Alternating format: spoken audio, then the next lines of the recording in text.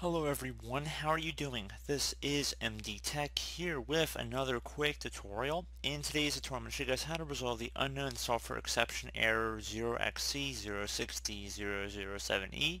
So if you're coming across this issue, that's likely that there's some sort of application interfering with some address or location on your computer. So we're going to go about resolving this problem without too much of a hassle here, and we're going to jump right into it. First thing I'd suggest would be to open up the Start menu, just click on the Start button one time, type in Troubleshoot. Best match to come back with Troubleshoot Settings. Go ahead and left click on that.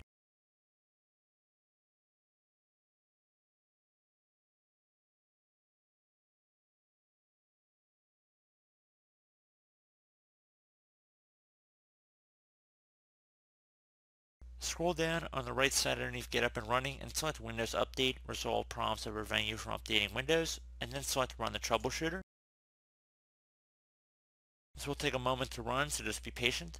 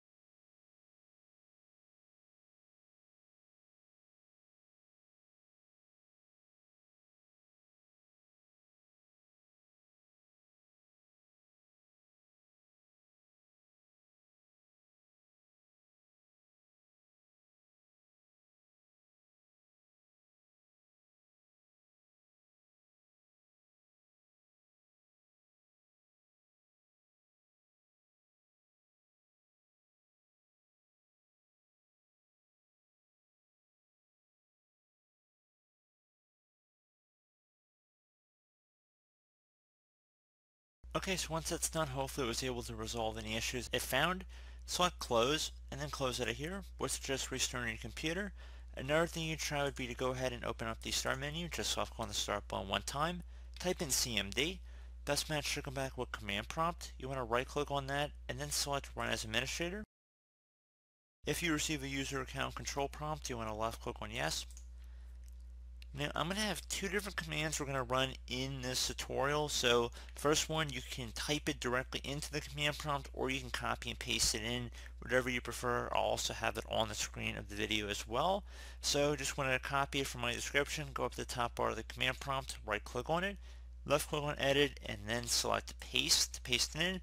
So basically the sfc space / scan now command. This should take a couple minutes to run, so just please be patient, and then we're going to have one more command also in the description of the video we're going to run immediately after this one.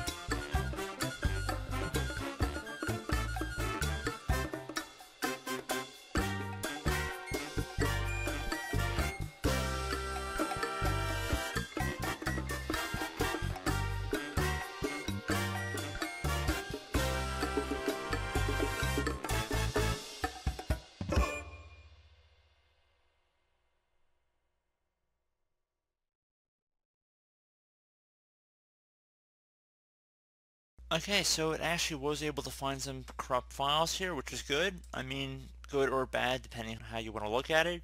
So once that command's done, you want to run the second command I'm going to have in the description. So it starts with DISM, so copy from my description. Go up to the top bar of the command prompt, right click on it, select edit, and then select paste. Hit enter on your keyboard to run this command. Again, this should take a few minutes as well, so just please be patient.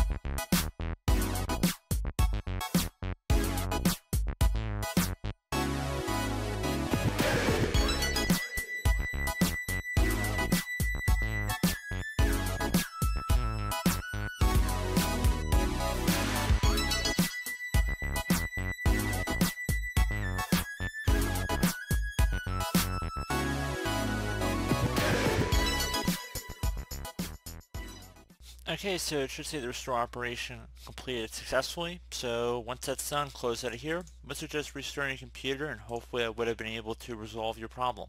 So as always, thank you guys for watching this brief tutorial. I do hope I was able to help you out, and I do look forward to catching you all in the next tutorial. Goodbye.